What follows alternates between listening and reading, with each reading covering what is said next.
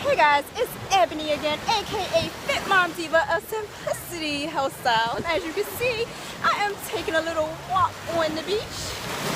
And if you don't already know, this is one of my favorite pastimes. And what I've noticed is that when I take time away from the hustle and grind sometimes, and I do things that I enjoy, I come back feeling so much more productive than if I had forced myself to work through it.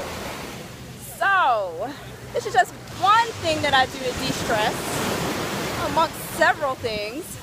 But I want you guys to throw down in the comments and let me know what are some things that you do when you need a sense of freedom and relaxation.